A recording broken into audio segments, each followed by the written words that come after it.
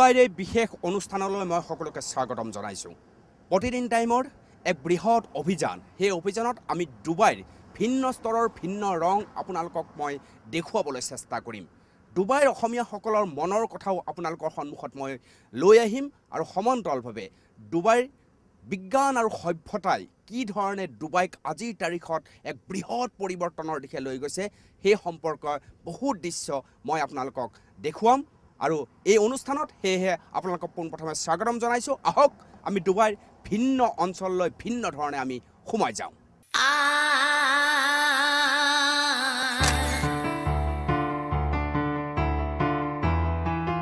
এই মুহূৰ্তত মই উপস্থিত আছোঁ ডুবাই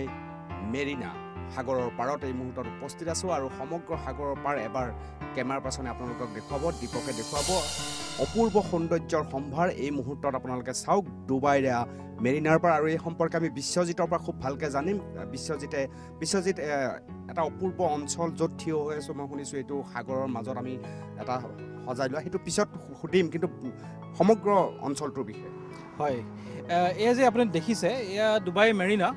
এইটো এটা বহুত ডাঙৰ প্ৰজেক্ট হয় ডুবাইৰ। এইটো আচলতে ৱৰ্ল্ডৰ লাৰ্জেষ্ট মেন মেড মেৰিনা। ইয়াতে আপুনি স্কাইলাইনটো দেখা পাব। 200টাতকৈ অধিক অট্টালিকা, মানে ওখ অট্টালিকা বনাইছে আৰু যথেষ্ট এডভেঞ্চাৰ এক্টিভিটিজ আপোনাৰ সন্মুখতে হৈ আছে। ইপিনে আপোনাৰ দেখিব আপুনি পেৰাছেলিং, পেৰাগ্লাইডিং, ইপিনে আপোনাৰ স্কাই ডাইভিং হৈ আছে। সেই সুদূৰত পেৰাচুটবিলাক নামিছে। গতিকে যথেষ্ট স্পীড বোট আহি আছে। গতিকে এইটো মানে এটা স্পট আৰু মানে য'ত আপুনি এডভেঞ্চাৰ এক্টিভিটিৰ কাৰণে আহিব পাৰে ডুবাইলৈ। আৰু যথেষ্ট পৰ্যটক ইয়ালৈকে আহে, নহয়? হয়, এইটো যথেষ্ট পৰ্যটক ইয়ালৈ আহে। মই আকৌ এটা কথা সুধিম, কিন্তু দীপকে যদি সুদূৰৰ বৃহৎ বৃহৎ অট্টালিকাবিলাক এবাৰ দেখুৱাই, চাৰিওফালে সাগৰৰ পাৰত বৃহৎ বৃহৎ অট্টালিকা আৰু তাৰ সমানে সকলো মানুহে পৰ্যটকে ইয়াত বিভিন্ন ধৰণে এটা সুন্দৰ, মই ঘৰবিলাকৰ বিষয়ে জানিব বিচাৰিম, কিমান আছে, কেনেকুৱা ধৰণৰ? হয়, ইয়াত 200তকৈ অধিক অট্টালিকা আছে। তাৰ ভিতৰত আপুনি যে দেখিছে একদম সন্মুখৰখিনি হ'ল আপোনাৰ জুমেৰা বিচ ৰেজিডেঞ্চেছ, যিটো মানে এটা প্ৰিমিয়াম ৰেজিডেঞ্চিয়েল এৰিয়া। আৰু তাৰ পৰা আপুনি সন্মুখতে বিচৰ এক্সেছ আছে। গতিকে আপুনি দেখিব মানুহে অলৰেডি বিচত আনন্দ উপভোগ কৰি আছে। আৰু তাৰ ভিতৰত সুদূৰ আমি কি বুলি কয়, পাব্লিক ট্ৰেন্সপৰ্টেশ্যনো আছে, ট্ৰেম আছে, মেট্ৰ' আছে আৰু যথেষ্ট হোটেলো আছে থাকিবলৈ। আৰু এইটো ওৱান ষ্টপ প্লেচ আৰু য'ৰ পৰা আপুনি চব এডভেঞ্চাৰ এক্টিভিটিজ আৰম্ভ কৰিব পাৰে। বিশ্বজিত অলপ আগুৱাই আহিলে মই দেখুৱাব বিচাৰিছোঁ দৰ্শকক যে বৃহৎ বৃহৎ বোল্ডাৰ এই মুহূৰ্তত দেখিছে। এয়া সাগৰ এনেকৈ বান্ধে। আমি আগতে হনুমানৰ কথা জানিছিলোঁ, এইটোৱে একে চৰিত্ৰ। হয়, এইটো এটা আচলতে প্ৰকৃতিক দিয়া ডাঙৰ চেলেঞ্জ ডুবাই লৈছে। ইয়াতে আপুনি দেখিছে যে ফাউণ্ডেশ্যনটো যে বনাইছে, এইটো সাগৰৰ পৰা ড্ৰেঞ্চিং মেচিন আনি পেলাই, বেলজিয়াম আদি কাণ্ট্ৰিৰ পৰা আপোনাৰ ডাঙৰ ডাঙৰ ড্ৰেঞ্চিং মেচিন আনি পেলাই মাটি খান্দি সাগৰৰ তলৰ পৰা আপোনাৰ দ্বীপৰ নিচিনা বনাই লৈছে। আৰু তাক ছাপৰ্ট কৰিবৰ কাৰণে আপোনাৰ পাথৰেৰে ডাঙৰ ডাঙৰ বেলেগ বেলেগ জেগাৰ পাথৰ আনি পেলাই সেইটো এটা ফাউণ্ডেশ্যনটোক ছাপৰ্ট দিছে। ইয়াৰ ভিত্তিতে মানে গোটেই এই ডেভেলপমেণ্টটো হৈছে। কিমান অঞ্চল এনেকৈ আগুৰি লয় আৰু এনেকৈ পাথৰ পেলাই পেলাই পেলাই পেলাই হেৰি এটা দ্বীপৰ জন্ম দি দিয়ে। হয়, এইবিলাক প্ৰাকৃতিক দ্বীপ হয় আচলতে। দেখিলে যদি আমি খুব এটা হেৰি পোৱা নাই, নৰ্মেল জেগা যেন লাগিছে, কিন্তু এইটো আচলতে এটা দ্বীপ হয়। আমি এটা দ্বীপৰ ওপৰত বৰ্তমান থিয় হৈ আছোঁ। আৰু এই দ্বীপটোৰ কমপ্লিট ফাউণ্ডেশ্যন ছাপৰ্ট সাগৰৰ পৰাই খন্দা বালি আৰু কাষেৰে ডাঙৰ ডাঙৰ পাথৰ। এয়া হৈছে বিজ্ঞান সভ্যতাৰ চমকপথ এক অভিযান বুলি ক'ব লাগিব। আৰু এই অভিযানৰ অংশ আৰু এবাৰ সাগৰৰ সুদূৰৰ য'ত একো ধৰিব নোৱাৰে সেই অঞ্চললৈকে আপোনালোকক এবাৰ মই দেখুৱাব খুজিছোঁ। এয়া হৈছে ডুবাইৰ মেৰিনা। আৰু ডুবাইৰ মেৰিনাৰ পাৰত এই ধৰণে আটক ধুনীয়া এক পৰিৱেশ। আৰু এই পৰিৱেশ হৈছে পৰ্যটকৰ বাবে, কাৰণ ডুবাই হৈছে পৰ্যটকৰ আকৰ্ষণৰ মূলস্থলী। পৰ্যটকে যিমানেই প্ৰৱেশ কৰিব ডুবাই সিমানেই ধনৱন্ত হৈ যাব, কাৰণ ডুবাইত তেল নহয়, আবুধাবিতহে তেল। ডুবাইত আচলতে পৰ্যটনেই হৈছে প্ৰধান উদ্যোগ। সেইবাবে সাগৰক যেনেকৈ ইচ্ছা তেনেকৈ তেওঁলোকে প্ৰয়োগ কৰিছে। তেওঁলোকে যি ধৰণে পৰিকল্পনা কৰিছে সেই ধৰণৰ পৰিকল্পনাৰ ভিত্তিতেই তেওঁলোকে ডুবাইক ব্যৱহাৰ কৰে। আৰু ডুবাইত ভিন্ন অঞ্চলত পৰ্যটকৰ বাবে এই ধৰণে ভিন্ন কাম সম্পাদন কৰা হৈছে। আৰু তাৰ মাজত এই মুহূৰ্তৰ মই কম পৃথিৱী বিখ্যাত এটা অঞ্চল, সমগ্ৰ পৃথিৱীয়ে যাক জানে। আৰু তাত এই মুহূৰ্তত প্ৰতিদিন টাইম উপস্থিত আছে, য'ত পৃথিৱীৰ আকৰ্ষণৰ মূল কাৰণেই হৈছে ডুবাইৰ এই বৃহৎ অঞ্চল য'ত মই ৰৈ আছোঁ। আৰু এই অঞ্চলৰ মৰুভূমিৰ অঞ্চলত কেনেকৈ সেউজীয়া গছ আপোনালোকৰ সন্মুখত মই দেখুৱাব খুজিছোঁ। এয়া চাওক, মৰুভূমি য'ত কেৱল বালি বালি বালি আৰু তাত ডুবাই একমাত্ৰ চৰিত্ৰ যি সেউজীয়া এই ধৰণৰ গছ-গছনি সৃষ্টি কৰিবলৈ সক্ষম হৈছে খেজুৰ গছৰ বাবে ডুবাই বিখ্যাত য'তেই নাযাওক ততেই কেৱল খেজুৰ গছ তাৰ সমান্তৰালভাৱে ডুবাইত দেখিবলৈ পোৱা যায় খেজুৰ গছৰ লগতে ডুবাইত দেখিবলৈ পোৱা যায় নিম গছ আৰু খেজুৰ গছ এক প্ৰকাৰ ডুবাই চাৰিওফালে আপোনালোকে দেখিবলৈ সক্ষম হ'ব আৰু খেজুৰ গছ এই মুহূৰ্তত দেখিছে এই ধৰণে ডুবাই প্ৰকৃতিৰ এক প্ৰকাৰ বিৰুদ্ধে গৈ হ'লেও বিজ্ঞান সভ্যতাৰ চমকপ্ৰদ এক দিশলৈ লৈ গৈছে ডুবাই আৰু সাগৰক কেনেকৈ ব্যৱহাৰ কৰিব লাগে সাগৰ যি মন যায় কেনেকৈ ব্যৱহাৰ কৰিব পাৰি নিজৰ বাবে ডুবাইয়ে সেয়া কৰি দেখুৱাইছে বিশ্বৰ প্ৰতিটো স্থানত বৃহৎ যিসমূহ চহৰ আছে সেই চিকাগো হৈছে এক বুৰঞ্জী প্ৰসিদ্ধ চহৰ ঠিক সেইদৰে বিজ্ঞান সভ্যতাৰ চমকপ্ৰদ উদাহৰণে পৃথিৱীৰ যিকেইখন চহৰ আছে সেইকেইখন চহৰৰ ভিতৰত ডুবাই হৈছে অন্যতম চহৰ আৰু সেইবাবেই ডুবাই এই ধৰণেই সুন্দৰ অপূৰ্ব ৰূপেৰে সংযোজন হৈ আছে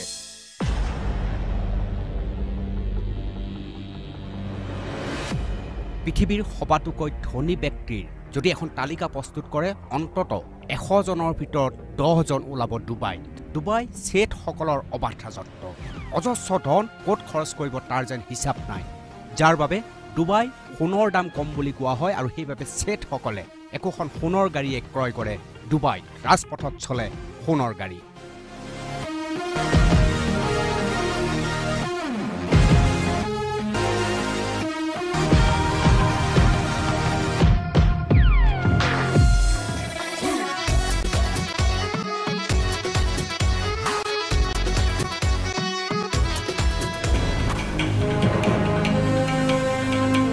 এবাৰ এই দৃশ্যলৈ মন কৰক ডুবাই ৰাজপথত এয়া নাহৰ ফুটুকি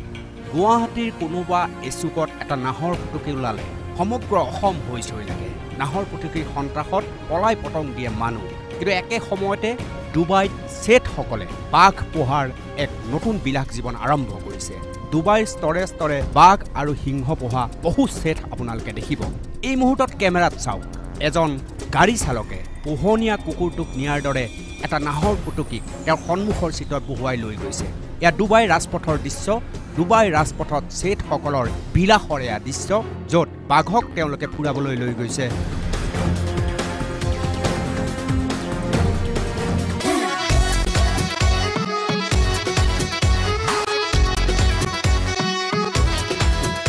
আনফালে এই দৃশ্য চাওক এয়া এটা সিংহ আৰু সিংহৰ সৈতে খেলা কৰিছে ডুবাইৰ আন এক ছেটে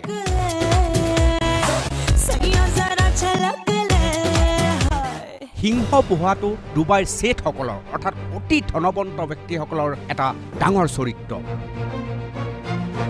মন গ'লেই সিংহ পোহে মন গ'লে সিংহৰ পিঠিত উঠে সিংহক সাৱটি লয় আৰু সিংহৰ সৈতে একেলগে খেলা কৰে আৰু ডুবাইৰ বাহিৰৰ মানুহ যেতিয়া ডুবাইলৈ যায় এই ছেটসকলে সিংহক এই ধৰণে লালন পালন কৰি সিংহৰ সৈতে বন্ধুত্ব পাতি দেখুৱায় যে ডুবাইৰ ছেটসকল সিংহৰ দৰে সাহসী আৰু সিংহৰ দৰে বলৱান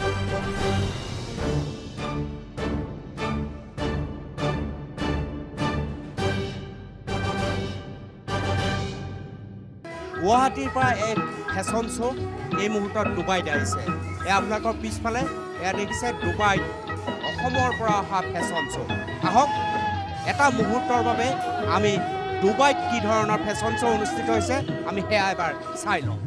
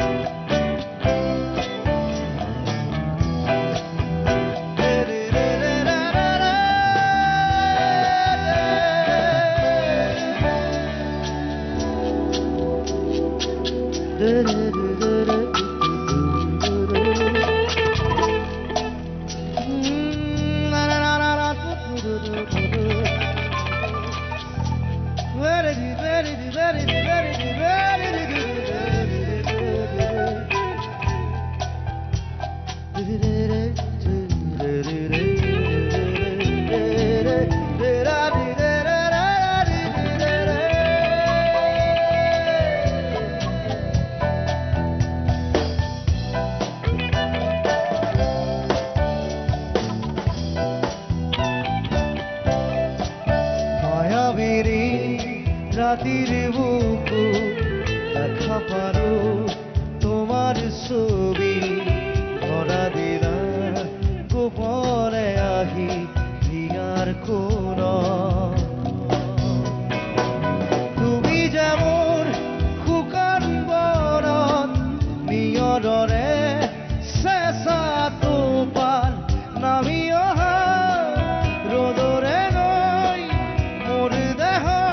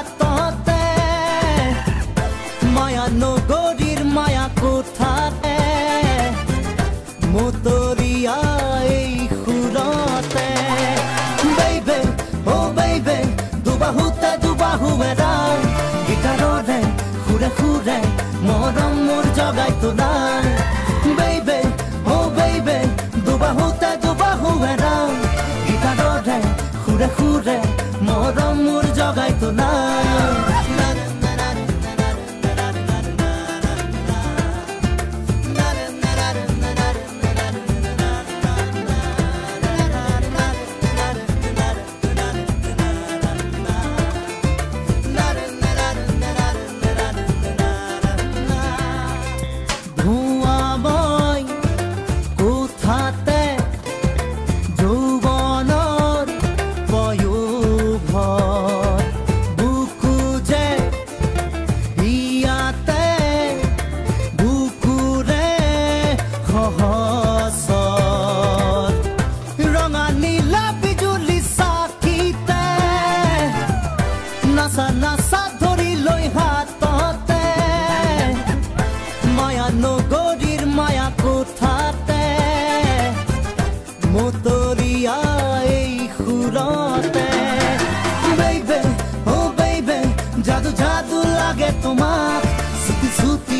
হাঁহিতে মেলি দিছা ৰূপৰে যাক বেইবে অ বেইবে জাদু জাদু লাগে তোমাক সুতি সুতি হাঁহিতে মেলি দিছা ৰূপৰে যাক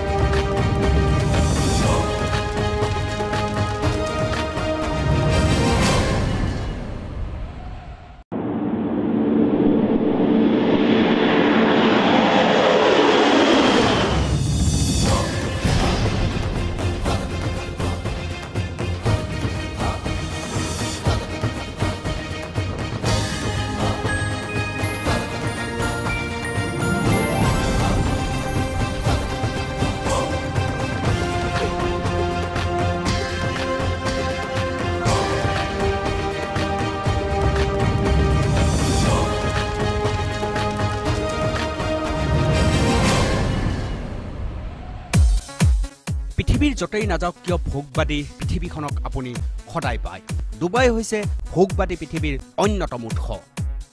এই দৃশ্য সমূহত দেখিছে এয়া হৈছে ডুবাই ধনৱন্তসকলৰ বিলাসী জীৱনৰ ৰূপ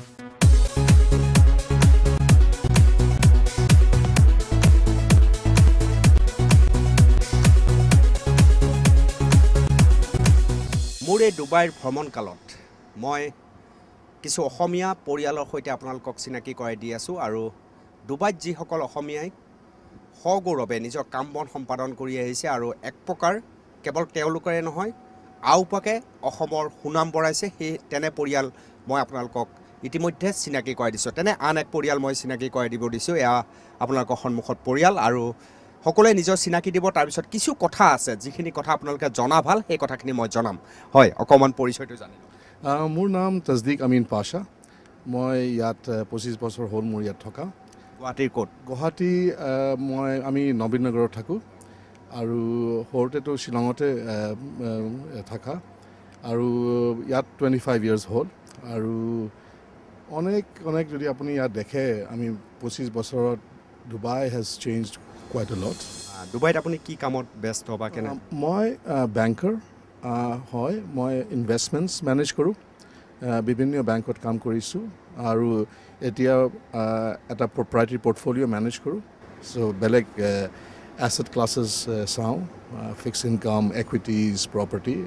এইটোত মই মেনেজ কৰোঁ মই আপোনাৰ লগত আকৌ কথা পাতিম কিন্তু মই তেওঁৰ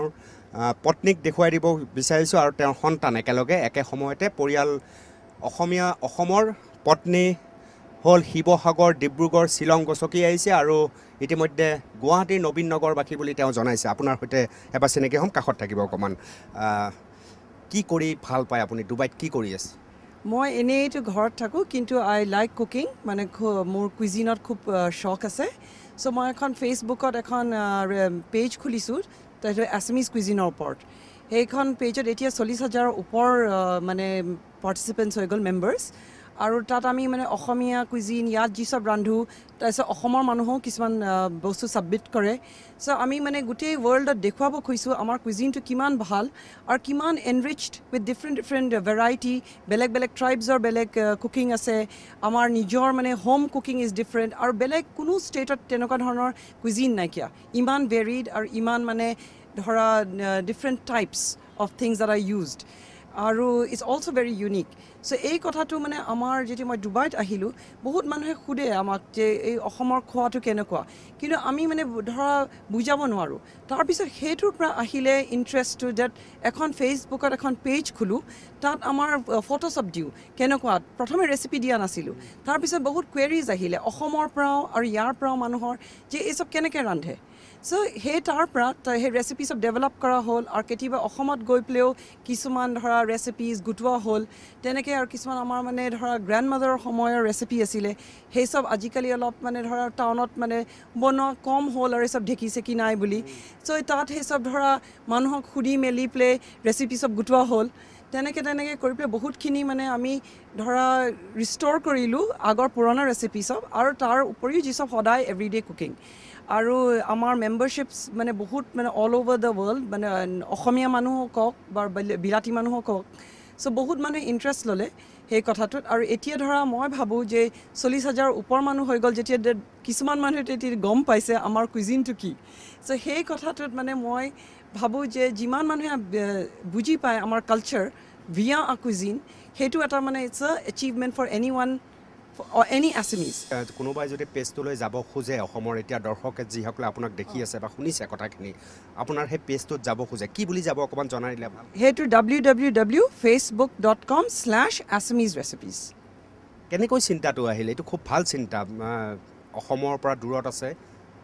ডুবাইত আছে তাৰপিছতো কিবা এটা ভাল কাম জাতিটোৰ কাৰণে ভাল কাম এটা হৈ আছে চ' চিন্তাটো এনেই আহিলে যেনেকৈ ধৰা আমি সদায় যদিও ডুবাইত থাকোঁ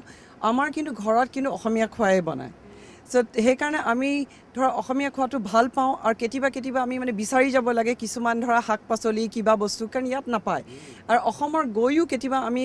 বস্তু চব লৈ আনো জহা চাউল এই চব আৰু তাৰপিছত আমি ৰাখোঁ আৰু মানে খুব মানে মাজে খাব লাগে আৰু কাৰণ সদায়তো নাপাওঁ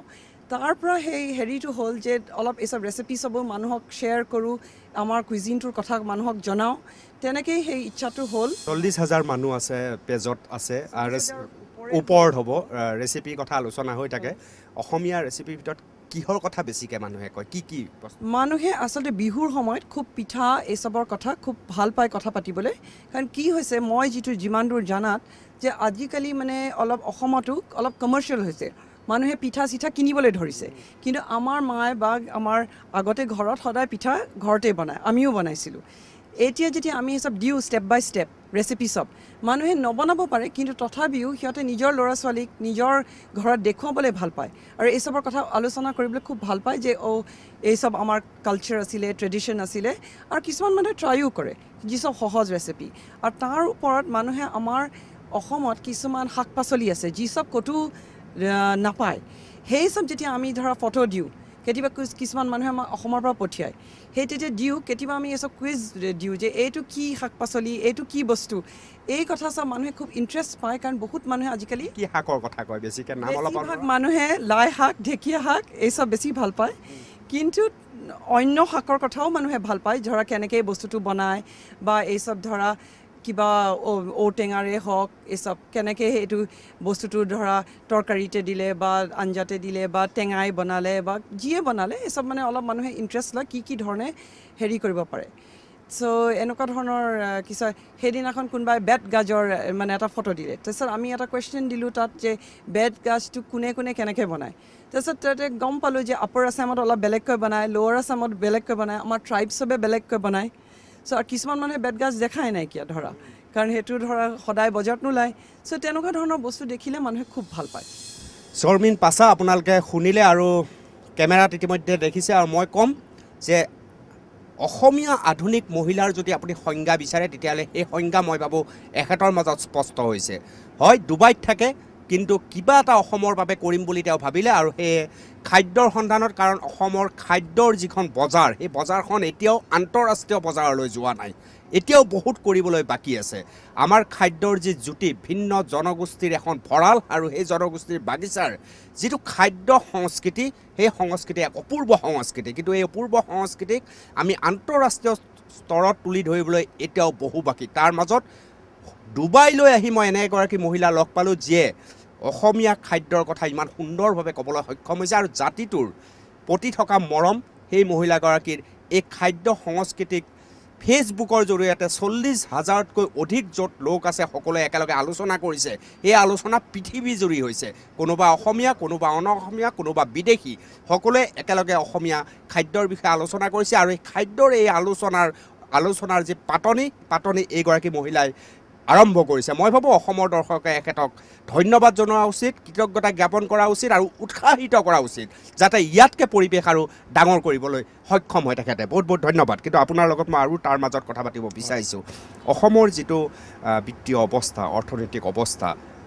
কেনেকৈ পৰিৱৰ্তন সম্ভৱ আপুনি কি ভাবে ইন টাৰ্মছ অফ মই ভাবোঁ অসমত বহুত স্ক'প আছে ইমান ৱেলদি ইমান ধন আছে অসমত কিন্তু চেনেলটো খুব ইজিলি আৰু ভালকৈ কৰিব লাগিব মোৰ মতে যেনেকুৱা অসম বাহিৰৰ পৰা মানুহ ইনভেষ্টমেণ্টছ বাহিৰৰ ভিতৰত লৈ আনি ছাবচিডিটো দিয়ে আছে গভৰ্ণমেণ্টে কিন্তু কিমান ইজিলি এই বস্তুটো আগত বাঢ়িছে ইমান ভালকৈ মানে ইউজ কৰিব পাৰিছে for the state of Assam এইটো আমি বহুত দিনৰ পৰা দেখা নাই আৰু যদিও কিমান বহুত বস্তু বহুত বাজেটছ এল'কেট হয় আমি তাৰ বিউটি তাৰ মানে আচল বস্তুটো দেখা পোৱা নাই এতিয়ালৈকে আৰু আমি ভাবোঁ যে এইটো খুব ভালকৈ ইজিলি ভালকৈ চেনেল কৰিব লাগিব ভাল ফিস্কেল পলিচি ভাল tax policy strong investment policy এটা investment climate for people to come in নিজৰ মানুহ তাত যেন স্ক'প পায় টু গ্ৰ' দ্য বিজনেছ যিমান আমাৰ ৱেল্থ আছে অসমত মোৰ মতে বহুত কম ষ্টেটছত আছে আৰু তাৰ মাজত আপোনালোকৰ নিচিনা মানুহ আছে অকল ডুবাইত নাই সমগ্ৰ ঠাইত আপোনালোকৰ নিচিনা কিছু মানুহ আছে যিয়ে বিদেশত বিভিন্ন ধৰণে কাম কৰি নাম কৰিছে আৰু মই ভাবোঁ যে অসমৰ গভৰ্ণমেণ্টে হওক চৰকাৰে হওক কোনোবাই যদি আপোনালোকৰ নিচিনা মানুহৰ কিছু পৰামৰ্শ বিচাৰে এখন প্লেটফৰ্ম যদি বিচাৰে তেওঁলোকে নিশ্চয় আপোনাক যাবলৈ তাত কুণ্ঠাবোধ নকৰিব কিন্তু মোৰ প্ৰশ্নটো হৈছে আপোনালোকক আচলতে বিচাৰেনে কেতিয়াবা এইখন চৰকাৰেই হওক কোনোবাই হওক যে আমি এটা পৰিৱৰ্তন কৰিব বিচাৰোঁ আপোনালোক আহিব লাগে কিছু কথা ক'ব লাগে বিচাৰেনে কোনোবাই এতিয়ালৈকেতো আমিতো নেদেখোঁ এইটো বিচাৰিব লাগে কাৰণ পুৰা ৱৰ্ল্ডত অসমীয়া মানুহ খুব ষ্ট্ৰং আৰু খুব ভাল কাম কৰি আছে তেওঁলোকক যদি একগোট কৰি পেলাই come to A certain place আৰু এটা প্লেটফৰ্মত আপুনি যেনেকৈ কৈছে তেনেকৈ যদি তেওঁলোকক আৰু তেওঁলোকৰ আইডিয়াছবোৰ আৰু গ্ল'বেল আইডিয়াছবোৰ এটা ইনভেষ্টমেণ্ট ক্লাইমেট এটা প্ৰপাৰ ইনভেষ্টমেণ্ট ক্লাইমেট যদি সেইটো কৰিব পৰা যায় তেতিয়া খুব ভাল হ'ব আমাৰ ষ্টেটৰ কাৰণে আৰু মোৰ মতে এইটো কৰিব পৰা যায় ধন্যবাদ জনাইছোঁ পাছা ডাঙৰীয়া আৰু সেই একেই প্ৰশ্ন আমি মানৱ সম্পদৰ অপচয়ৰ কথা খুব আলোচনা কৰোঁ কিন্তু ভাৰততে ভিন্ন স্তৰত আৰু বিদেশত আমাৰ এনেকুৱা কিছু অসমীয়া লোক আছে যিসকলে সেই ঠাইত নিজৰ কিছু পাৰ্গত প্ৰদৰ্শন কৰিবলৈ সক্ষম হৈছে সুনাম আৰ্জিছে তেওঁলোকে কৰ্মৰ দ্বাৰা কিন্তু সেইসকলক অসমৰ মানুহে বহুত কম চিনি পায় ই আমাৰ কাৰণে এক ডাঙৰ ট্ৰেজেডি বুলি আমি ভাবোঁ এইসকল লোকক যদিহে অসম চৰকাৰেই হওক বা আন কোনোবাই যদি এইসকলক অসমলৈ নিমন্ত্ৰণ কৰি আনে আৰু অসমৰ আৰ্থ সামাজিক গতি প্ৰকৃতি পৰিৱৰ্তনৰ বাবে এইসকলৰ যদি পৰামৰ্শ গ্ৰহণ কৰে মই ভাবোঁ যে এইসকলো অসমলৈ যাবলৈ ইচ্ছুক আৰু কিছু অসমৰ পৰিৱৰ্তনৰ বাবে তেওঁলোকেও হাত আগবঢ়াবলৈ ইচ্ছুক সহায়ৰ হাত আগবঢ়াবলৈ ইচ্ছুক কিন্তু আমাৰ বাবে আটাইতকৈ ট্ৰেজেডি এনে লোক থাকে এনে লোক থকা বুলিও এইখন চৰকাৰে কেতিয়াবা গম পায় কিন্তু এওঁলোকক সেই প্লেটফৰ্ম এখন তৈয়াৰৰ বাবে কেতিয়াও নিমন্ত্ৰণ নজনায় বোধ কৰোঁ এখন ৰাজ্যই উন্নয়নৰ পৰা অতি উন্নয়ন কৰিবলৈ এনেধৰণৰ মানৱ সম্পদৰ উচিত ব্যৱহাৰ কৰিব জনাটো এক লক্ষণীয় কথা আমি আকৌ আলোচনা কৰিম এই ভিন্ন ধৰণৰ মানুহৰ সৈতে আমি কথা বতৰা পাতি যাম ডুবাইবাসী অসমীয়াৰ মনৰ কথা আপোনালোকক মই জনাই চাবলৈ চেষ্টা কৰিম এটা বিৰতি লৈছোঁ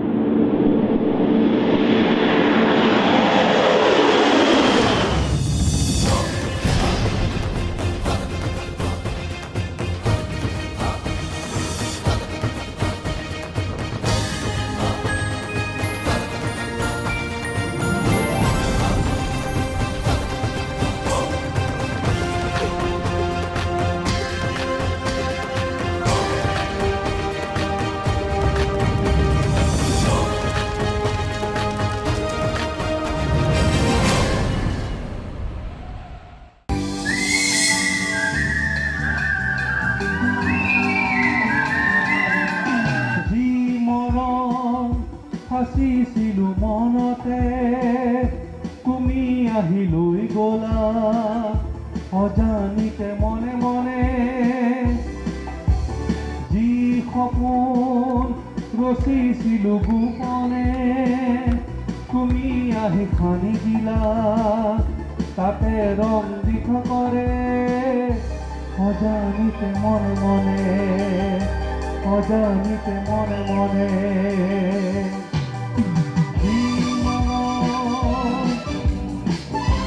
monitor monitor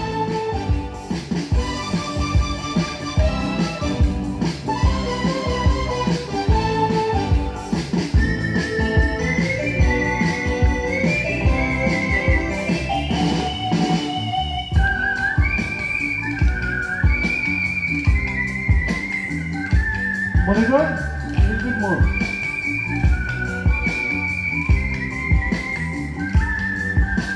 Last corner, tumar mitha saoni re, toraju na kidile,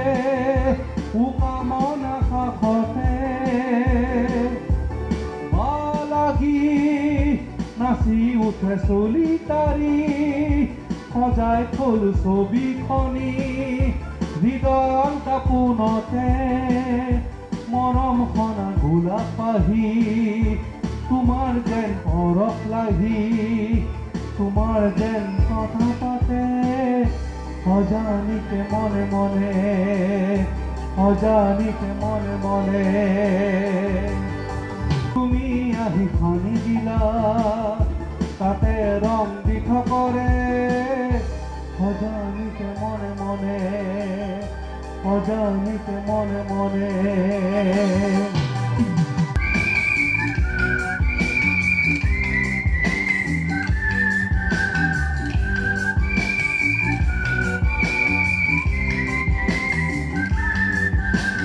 দেখা দিলা যেতিয়া প্ৰথম দিনা ফুলে পাতে সকলোতে দেখা পাওঁ তোমাকে অবুজ মনে একো যেই নামানে যে গীতেৰে সুৰেৰে কথা কয় তোমাৰে জোন গলা খনিয়াতে নিয়ৰ খনা খৰা পাতে তোমাৰ মোৰে কথা পাতে অজানিতে মনে মনে লাগি পৰশ লাগি সপোন খৰে তোমাৰ লাগি পৰশ লাগি সপোন খৰে অমৰণি লগৰি আশা বুকু জুৰি নাযাবা কৰি দূৰণিলে তোমাৰ লাগি পৰশ লাগি সপোন খৰে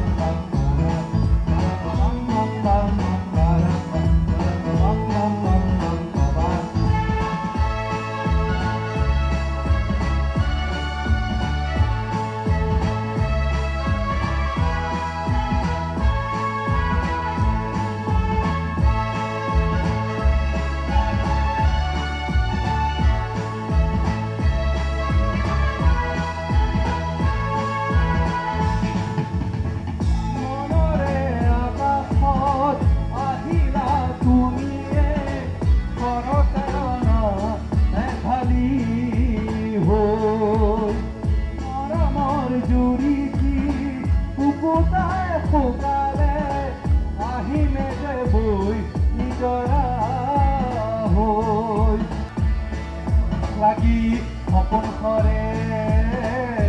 তোমাৰ নাহি অমৰ মোৰ গৈ নাযাবা কৰি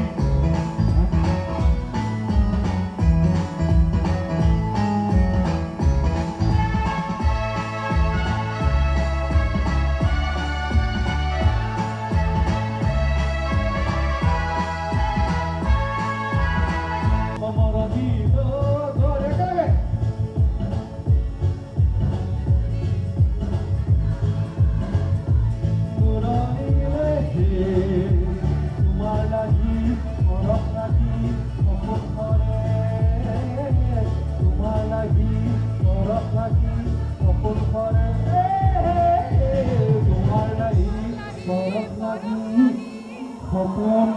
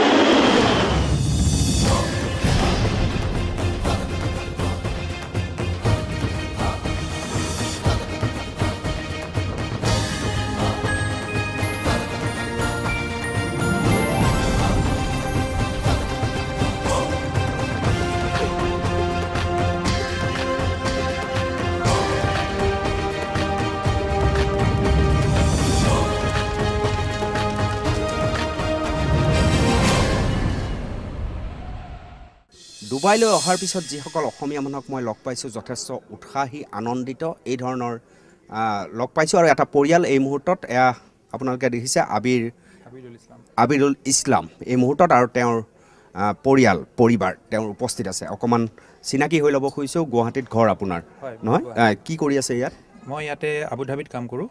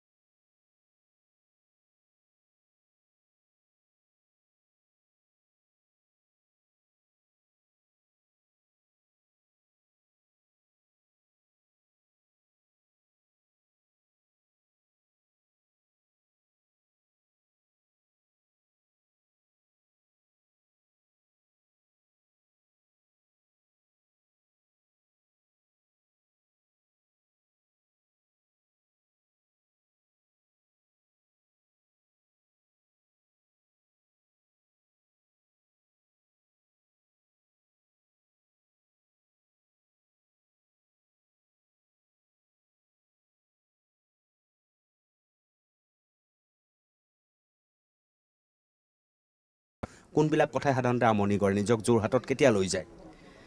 যোৰহাটলৈ বেছিকৈ ক'বলৈ গ'লে childhood memories in fact childhood memories বুলিও নহয় যোৰহাটৰ মই বেছিভাগ ডাঙৰ হৈছোঁ আপাৰ আছামত মাৰ্ঘেৰিটা ডাঙৰ হৈছোঁ কিন্তু মোৰ মাৰ্ঘেৰিটাৰ লগত মোৰ মনটো বেছিকৈ জড়িত মই খুব ভাল পাওঁ মাৰ্ঘেৰিটাৰ মানুহ পালে পুৰণা কথা পালে আৰু তাৰোপৰি যোৰহাট মোৰ কলেজ লাইফ পুৰা যোৰহাটৰ পঢ়িছিলে যোৰহাটৰ মই ডিচিপিত পঢ়িছিলোঁ ডিচিপিটো বিৰাট জনপ্ৰিয় আপাৰ গাৰ্লছ কলেজ হিচাপেতো ক'বই নালাগে আৰু আমিও সেইটো চামৰে আছিলোঁ উৎপাত কৰা চ' সেয়া কলেজ দিনবিলাক মনত পৰে কলেজ উইকৰ দিন মনত পৰে এতিয়া যদি ডিচিপিৰ কোনোবা ছোৱালীয়ে এই অনুষ্ঠান চাই আছে প্ৰাক্তন ছাত্ৰী ডুবাইত থাকে কেমেৰাত কিবা এটা যদি তেওঁলোকক কৈ দিয়ে তেওঁলোকে খুব ভাল পাব মই ভাবোঁ তোমালোকেও মোৰ নিচিনাকৈ এনেকৈ যদি আহিব পাৰা আহি যদি এনেকৈ চাকৰি সূত্ৰে আজিকালি ছোৱালীয়ে বেছি চাকৰিত জোৰ দিয়ে বেছি কেৰিয়াৰত জোৰ দিয়ে চ' তেনেকৈ হৈ যদি আহিব পাৰা মই যথেষ্ট ভাল পাওঁ ইয়াৰ লাইফটো চ' তোমালোকেও সঁচাকৈ ভাল পাবা চ' ভালকৈ চেষ্টা কৰা আহিব চেষ্টা কৰা ডিচিপিৰ ছোৱালীয়ে পাৰিব নহয় কেপাচিটি আছে পাৰিব মই পাৰিছোঁ যেতিয়া ডিচিপিৰ ছোৱালীও পাৰিব একেই কোনকেইটা কথাত কাম মন দিব লাগিব আজিকালি যিহেতু কেৰিয়াৰৰ যুগ চ' পঢ়া শুনা সেইখিনি তাৰোপৰি আপোনাৰ মিউজিক ছেক্টৰটোতো বহুত আগবাঢ়ি আহিছে কাৰণ আমাৰ অসমৰ আৰ্টিষ্টো আজিকালি বহুত ইয়ালৈ আহিছে তেনেকুৱা হেৰি কৰিছে চ' ভেৰিয়াছ ৰিজনছ থাকে আহিবৰ কাৰণে ছিষ্টেমটোক বাদ দি পেলাই ডুবাইত যিটো মানসিকতা সবল মানসিকতা আমি অলপ দুৰ্বল আমাৰ মানসিকতা সবল হোৱা উচিত ছিষ্টেমটোক বাদ সঁচা কথা একেবাৰে সঁচা কথা কাৰণ আমি অসমীয়াখিনিয়ে ধৰক মই ভাৰতীয়খিনিৰ কথা নকওঁ অসমীয়াখিনি আমি ইয়াত যেনেকৈ নিজকে ডিচিপ্লিনকৈ ৰাখোঁ ৰুল মানে ৰুল নিয়ম মানে এনেকৈ যাব লাগে তেনেকৈ কৰিব লাগে সেইখিনি কামেই যদি আমি তাত কৰোঁ তাত যদি সকলোৱে কৰিবলৈ আৰম্ভ কৰে মই ভাবোঁ যে অতি শীঘ্ৰে বহুত সমস্যা আপোনাৰ সলনি হৈ যায় আমাৰ যিটো মেণ্টেল গেটআপ বুলি কওঁ মানে আমি এজনে সিজনৰ লগত কেনেকৈ ব্যৱহাৰ কৰোঁ ৰাস্তাত নিজকে কেনেকৈ ব্যৱহাৰ কৰোঁ দোকান এখনত কেনেকৈ কৰোঁ এয়াৰপৰ্টত কেনেকৈ কৰোঁ সেই একেখিনি কামেই যদি আমি তাত কৰিবলৈ আৰম্ভ কৰোঁ লাহে লাহে আপুনি সলনিটো দেখিব পাব কিন্তু কি হয় তেতিয়া আপুনি তাত কৰিব গ'লে কিছুমান ক্ষেত্ৰত আমি নিজকে আচহুৱা অনুভৱ কৰোঁ যে ক'ৰ পৰা আহিলে এইটো অস্বাভাৱিক কাম এটা কৰি আছে তেনেকৈ হ'লে আকৌ মই আগতে যেনেকৈ আছিলোঁ ধৰক 10 বছৰ আগতে মই সেইটো কৰিবলৈ বাধ্য হৈ যাওঁ চ' ঘূৰি পকি কথাটো একেই হৈ যায় এইটোৱে দিগদাৰ ধন্যবাদ জনাইছোঁ একেলগে কথা পাতি আৰু তাৰ মাজত এই কথাটো মই আকৌ এবাৰ জনাওঁ যে ডুবাইত সাগৰৰ যি সৎব্যৱহাৰ এনেকুৱা ব্যৱস্থাও কৰা হৈছে সাগৰক আছুতীয়াকৈ খান্দি আনি সাগৰৰ পানী লৈ অহা হৈছে সৌন্দৰ্য বৰ্ধনৰ বাবে অসমলৈ এবাৰ উভতি যাওক আপুনি অসমত আপোনাৰ এখন ব্ৰহ্মপুত্ৰ নৈ আছে নৈত বালিচৰ পৰে ব্ৰহ্মপুত্ৰ নৈ থকাৰ পিছতো আপুনি এখন বিশুদ্ধ পানী খাবলৈ নাপায় আপোনাৰ তাত বিদ্যুৎ বহু ঠাই জকাইচুকীয়া গাঁৱৰ কথা বাদ দিছোঁ আজি গুৱাহাটী মহানগৰীৰ পাৰ্শ্বৱৰ্তী এলেকাতে 8 বজাৰ পিছত বিদ্যুৎ নাথাকে অৰ্থাৎ আমি বিজ্ঞান প্ৰযুক্তিবিদ্যাৰ সৎব্যৱহাৰো কৰিব পৰা নাই আৰু আমি আমাৰ মানসিকতাৰো পৰিৱৰ্তন কৰিব পৰা নাই আৰু ৰাজনৈতিকভাৱে আমাৰ যি বৃহৎ বিয়াগম বিশৃংখলতা সেই বিশৃংখলতাই আমাক বহু স্তৰত আমাৰ হাতত থকা বস্তুকো আমি আগুৱাই লৈ যাব পৰা নাই ডুবাইত যেতিয়া মই ঘূৰিছোঁ ফুৰিছোঁ দেখিছোঁ বাৰে বাৰে মোৰ আপোন ঠাইখনলৈ মনত পৰিছে আৰু বাৰে বাৰে যাকেই লগ পাইছোঁ তেওঁকে সুধিছোঁ এনেধৰণে অসমক কিয় পৰিৱৰ্তন কৰিব নোৱাৰি এই প্ৰশ্নটো কেতিয়াবা যদি আপুনি বিদেশলৈ আহে মই ভাবোঁ আপুনিও সেই প্ৰশ্নটো উত্থাপন কৰিব আৰু এই প্ৰশ্নটোৱে সদায় আপোনাক মোক প্ৰতিজন সচেতন অসমীয়াক সদায় চিকুটি যাব